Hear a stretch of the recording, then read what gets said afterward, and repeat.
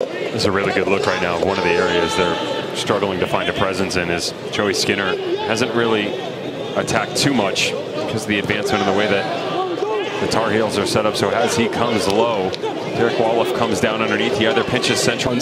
See if the Panthers can bounce back. And the day is capped off by our ACC primetime matchup. It's a big one in the Atlantic.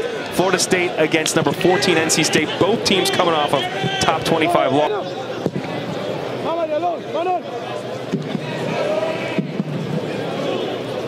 Skinner skipping past some defender. Dang.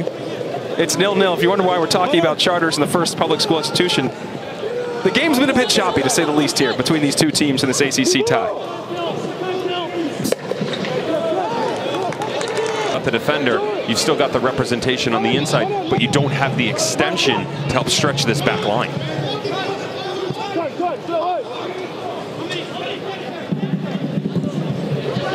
Diop out to Skinner.